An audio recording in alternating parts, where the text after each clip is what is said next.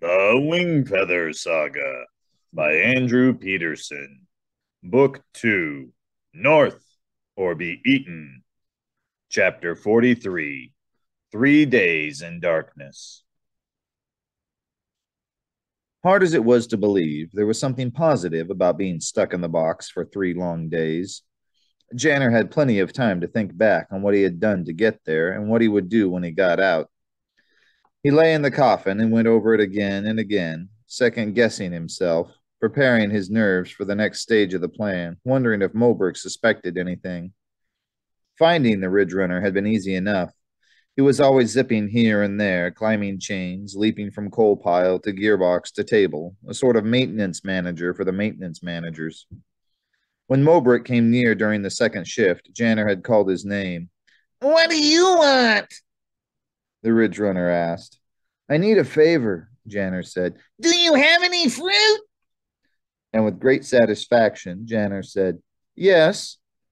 "What do you mean?" Moberg's eyes narrowed. "Where did you get fruit?" None of your business. Maybe I had it with me when I got here. Maybe I know things about this factory that you don't. Maybe there's a fruit tree atop the building that drops apples down the gutter and into my pockets. Moberg looked at the ceiling, then raised an eyebrow at Janner. "You're being funny. You're trying to be funny." Nope, Janner said, and he produced an apple from his pocket. Moberg's eyes grew as wide as the apple itself. The little creature snatched it away, then whacked Janner in the head. "That's for trying to be funny with me. I don't know where you got the apple, but you can be sure I'll report this to the overseer. Now get back to work." He turned to go.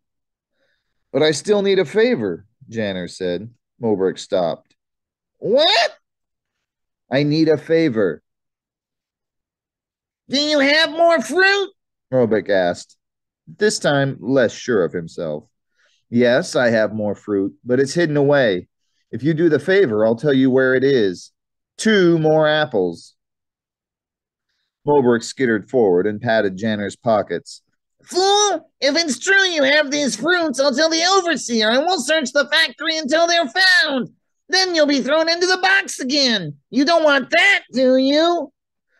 The Ridge Runner smiled wickedly. "I heard you in there crying and crying. It was pathetic." Janner ignored him. It's true you might find the apples, but trust me when I say I've hidden them well. It may take you days and days to find them, and by then, the longer they sit, Moberg's face fell. "The worser they get." Just as Janner hoped, the Ridge Runner couldn't bear the thought of letting perfectly sweet apples go to rot. "How many did you say? 2?" 2 sweet, shiny red apples. Moberg bit into the apple in his hand. He closed his eyes and chewed in ecstatic silence. "Very well. If I do this favor for you, you will tell me the location of the apples?" Once you prove to me that the favor is done, and if you swear by the fruit of the green hollows and the holes in the mountains that you'll not betray me, I'll tell you where to find the apples. "The hollows? The holes?" Moberg gasped. "How do you know such things?" I just know. You have my word that I'll give you the apples if you swear on the hollows and the holes that you'll do as I ask. "I can't help you escape, if that's what you want." That's not it. I want you to do something for another of the tools. Moberg cocked his head and thought for a moment. "Fine. What do you want? Hurry, or the apples will worsen." Janner had eaten 2 bowls of broth the night after his conversation with Sarah Cobbler, knowing he'd be stuck in the box for 3 days. After the third shift, when he was easing his tired bones into bed, the Ridge Runner appeared again. "It's done, boy." Starting when? "Tomorrow, first shift." You swear on the hollows and the holes? Moberg straightened and adjusted his coat, offended that his honor was in question. "I swear it, on the fruit of the green hollows and the holes in the mountains." Thank you, Moberg. "Where are the apples?" He demanded. What apples? Moberg looked so shocked he might faint. I'm just kidding, Janner said. They're right over there, under the pillow in that empty bunk. The Ridge Runner darted to the bunk and removed the apples. He held them before his head in triumph, then shoved an apple against each nostril and inhaled deeply. Janner had smiled as Moberg skipped away, even though he knew the box awaited him. This would be his last time in a bunk for a long time, if everything went according to plan. He was determined to enjoy it. That was days ago, as far as Janner could guess. Now, in the darkness of the box, his back ached. He wanted to turn on his side, but there wasn't room. He had thought that his first time in the box would make this time easier. It made the beginning easier because he didn't have to pass through the dreadful experience of discovering he was trapped. But knowing he had to endure 3 days instead of two was maddening. Janner's stomach growled again, and he thought about the last apple. He had taken 4 from the basket, lost 1 to Mobrick at the beginning, then given him 2 in exchange for the favor. He hid the last one in his big glove until his second dash through the factory. He had waited until he found Sarah Cobbler at lunch, and she confirmed that Mobrick had indeed kept his word. As soon as Janner returned to the pairing station, he steeled himself for another run. He dropped his giant scissors, slipped the apple into his pocket, waited until the maintenance managers were looking elsewhere, and bolted. This time, he zipped through the aisles toward the staircase with ease. In fact, he worried for a moment that his escape was going too well. He heard none of the cries of alarm this time, no signs of pursuit from the managers. He bounded up the steps, a little frustrated because this time he wanted to get caught. Then he ran into someone bigger than a child, someone wearing a ridiculous top hat. Another escape attempt, child, the overseer said with an evil grin. Janner shrugged and smiled. The overseer pushed Janner to the ground and uncoiled his whip. You'll not be smiling for long.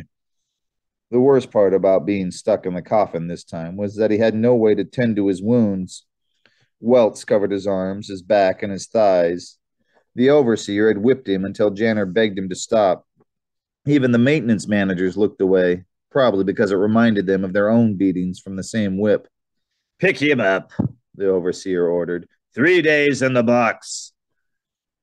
So Janner lay in the dark, thinking again of his family, of his wounds, of Tink, wherever he was. He thought of the clean snow of the ice prairies, the welcome arms of Gammon's people. His stomach growled, and he decided it was time to eat the apple. It was gone far too soon, but at least it was moist enough to slake his thirst, and it quieted the hunger pains for a while. He slept in fits. He descended into a numb trance in which his memories swirled before his eyes like smoke. Every sour thought he'd ever thought, every cruel word he'd ever said to his brother or sister, every selfish action he'd ever taken rose out of the darkness like ghosts and taunted him. He replayed arguments, wishing he'd said some things, wishing he hadn't said others.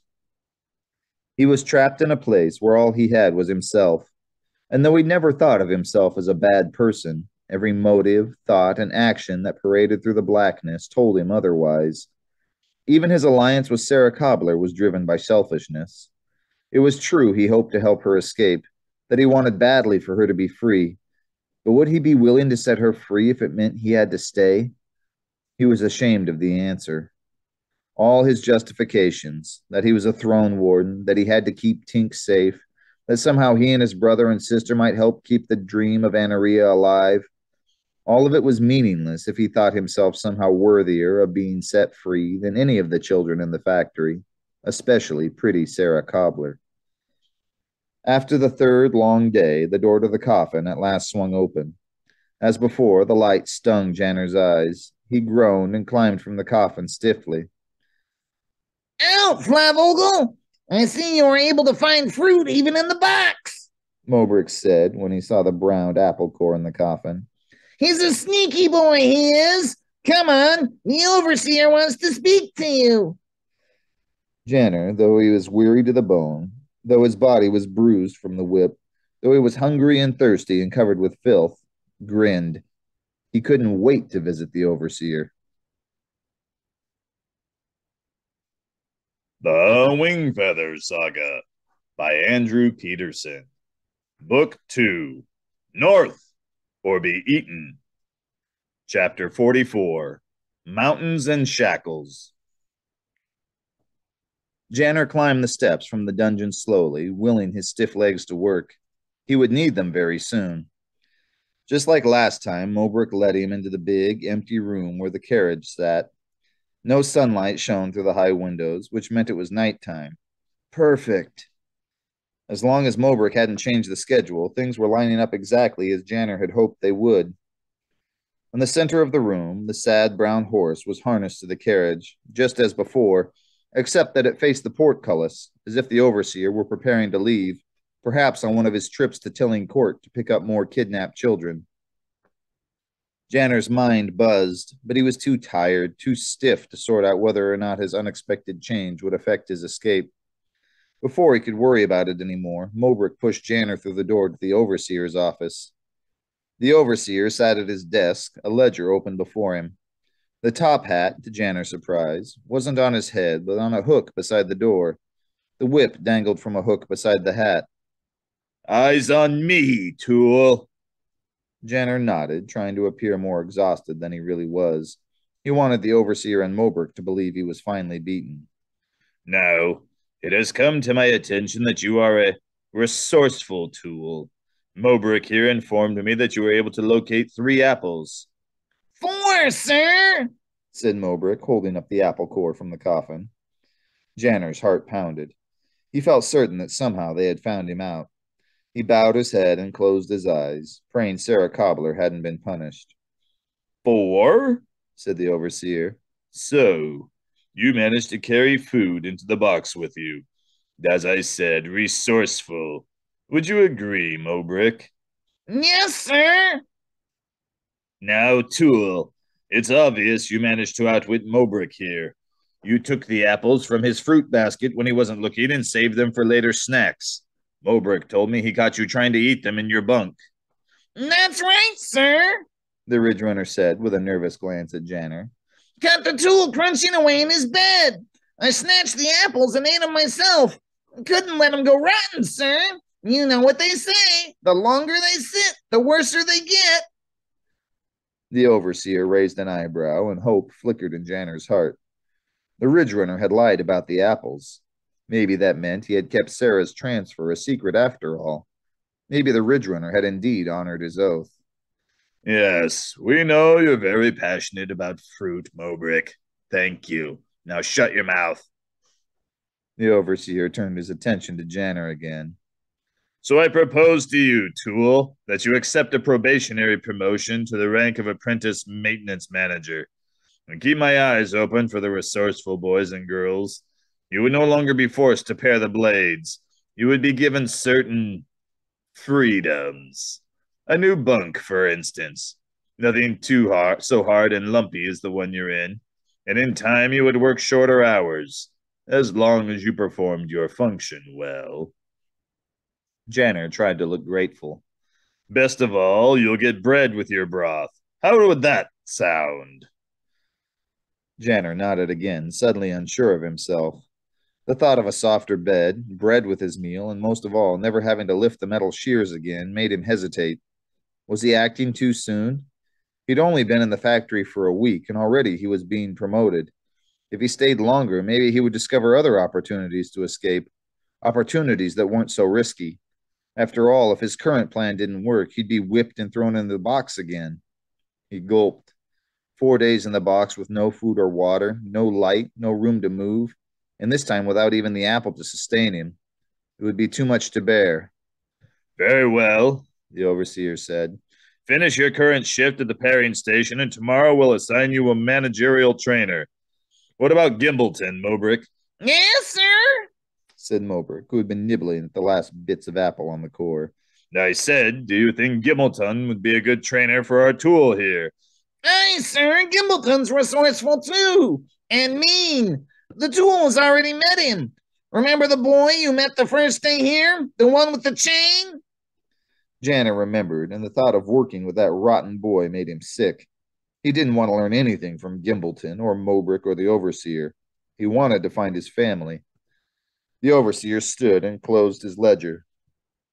Escort the tool to his station, Mobrick. Then come back quickly. We're off to Tilling Court again.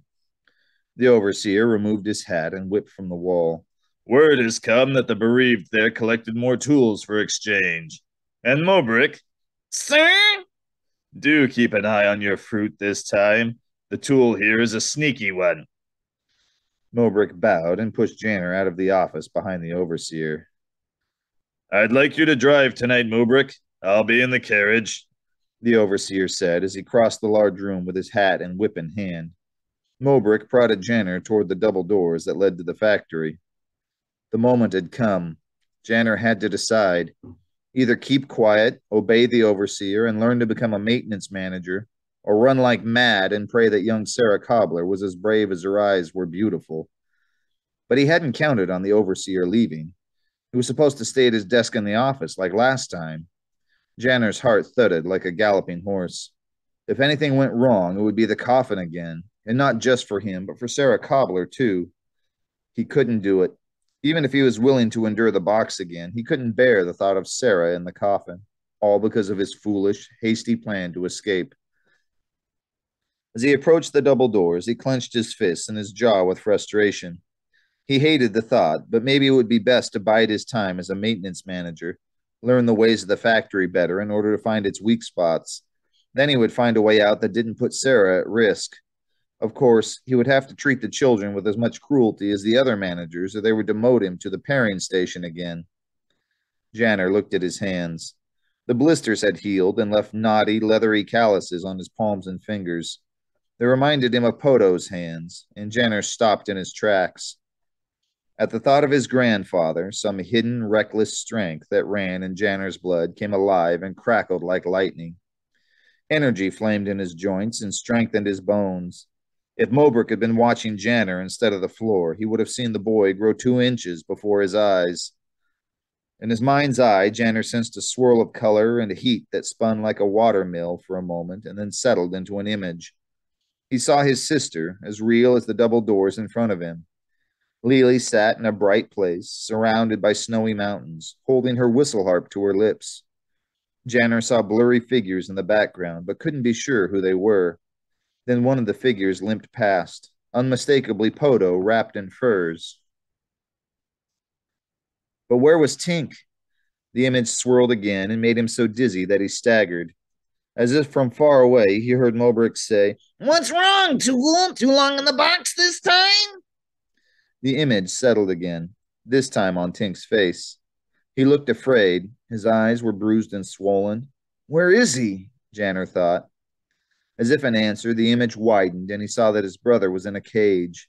Shackles bound his ankles and wrists, and in the hazy edges of the image, Janner saw several figures, so dirty and muddy that they could only be stranders. The nearest of them bent over the cage and spoke to Tink. Janner couldn't hear the voice, but he knew before the strander in the image turned that it was Claxton Weaver. The image swirled again and was gone as fast as it had come. Janner blinked and shook his head, trying to make sense of what he had just seen. He felt a rush of emotion, exhilaration at the sight of his sister on the icy peak, and fear for Tink in the cage. But was this something happening now? Was this just a dream or another vision like the one Lily had caused at the cliffs when the sea dragons had spoken? It didn't matter. All uncertainty was gone. Janner felt as though he could burst through the portcullis with his bare hands and run all the way to the burrow as fast as a horse. "Tool!" Mobrick yelled. What? Sorry, Janner stammered, pretending to still be dizzy. What's the matter? Called the overseer. Janner turned to see him leaning out the carriage door, hat in hand. "The Tool stopped walking, sir. Nearly fell over," said the ridge runner over his shoulder. Do you need the sting of the whip to wake you, Tool? The overseer called. Janner shook his head. Then hurry up. The hour grows late, Mobrick. The overseer disappeared into the carriage again. Janner pushed through the double doors and into the long, dark corridor to the factory floor. Mobrick prodded Janner on the back again and again, eager to turn him over to the maintenance managers and return to the carriage where the overseer waited. But halfway down the dark corridor, Janner stopped. If there had been more light, Mobrick would have seen that Janner's eyes were as fiery as the windows in the near distance. He would have seen that his fists were clenched and his jaw was set. In fact, the little ridge runner probably would have run.